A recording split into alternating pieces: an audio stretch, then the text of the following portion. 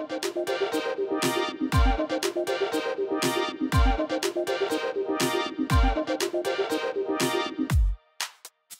I'm Lee Teschler with EE World and Design World. I'm here with Jim Witham from GaN Systems. And Jim is going to talk to us a little bit about power module technology. Now Jim, I think most engineers know that if you can't get enough power out of a gallium-nitride transistor, you put it in a power module. But there's some interesting developments in that score. Can you tell us a little bit about what's going on? You know, first of all, people at APEC always want more power. The first step that the power module guys have done is they've taken traditional power modules that used to hold silicon devices, IGBTs, and taken the IGBTs out and put in GaN transistors. And you get a step up in performance. Customers really like that. But the change that we're seeing is now that you've got better, faster transistor, the module guys are saying, maybe I need to have a better, faster module. And so we're starting to see those come out. And there's a couple of examples right here. This one's by a Korean company, SemiPowerX. This is by a Japanese company, Sharp.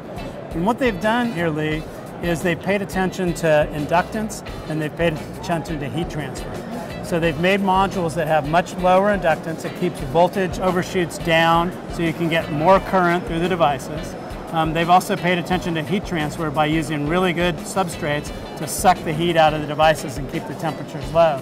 And by doing that, they can get the maximum performance out of the GaN transistors. Can you kind of quantify for us, what's the difference in the performance of a power module where it's just a one-to-one substitution with a GaN transistor versus one that's been optimized for GaN technology? You know, that's a tough question because every application is a little bit different. But to generalize, you can get about twice as much current or twice as much power if you take discrete devices and put them into a power module.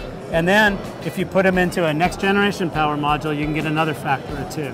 So you're kind of doubling the amount of power that you can get out of a given transistor by doing proper module design. So Lee, this is kind of an interesting board here that bridges the gap between just using discretes on a printed circuit board versus using a full-blown module. So you can get a lot more power here out of the discrete devices. What this is a 2-layer board, metal core printed circuit board. So it's metal on the back. You can put that right up to your heat sink and suck the heat out of the devices. You can parallel up the GaN transistors and get a lot of current in a very small space. So it allows you to go to higher power levels, do it very cost effectively, and if you're in kind of that middle power range, it can be a really cost effective solution for you. That's interesting technology, Jim. Thank you. You're welcome.